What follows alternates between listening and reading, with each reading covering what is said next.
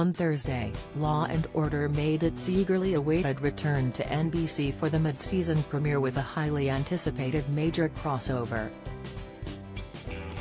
Actress Cameron Manheim lifted the lid on the challenging aspect of her reunion with Olivia Benson, played by Mariska Hargitay. After a lengthy hiatus, Law & Order Season 22 returned with a huge crossover which saw the cast of its hit spin-offs, SVU and Organized Crime working together. On Land of Opportunity, Cosgrove, Jeffrey Donovan, and Shaw McAdbrooks uncovered a mysterious cover-up after a homeless immigrant was murdered. Commanding Officer Kate Dixon, Cameron Manheim, was helping the SVU team with an intriguing case. Although Dixon was able to implement her sign language skills, the actress spoke on the challenges of doing so on screen.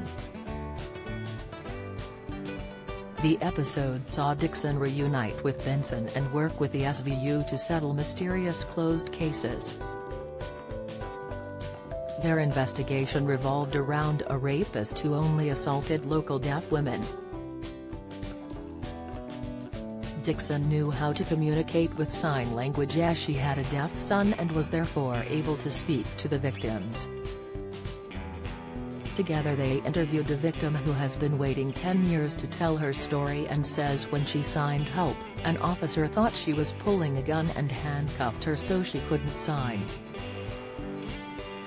Although the case was successfully closed, actress Cameron highlighted a challenge she faced being the scenes. Cameron said, "The episode itself is very fascinating and made even more fascinating by having 4 deaf actors on the show who are fantastic.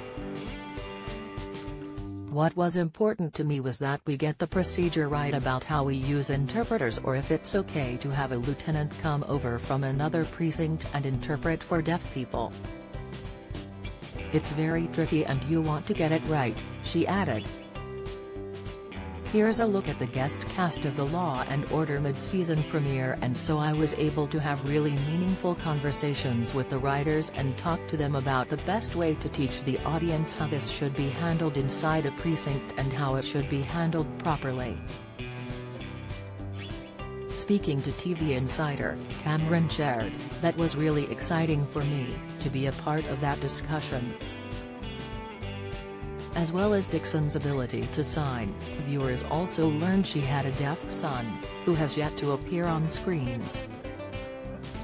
While she is often seen behind her desk or on the field hard at work, Dixon's personal life has yet to be explored. During her interview, Cameron also addressed this and revealed, "I would love to see a little bit more of their personal lives." While fans will have to stay tuned to see if Cameron's son will be introduced, during the episode they got to see the fallout of Rollins' Kelly Giddish departure.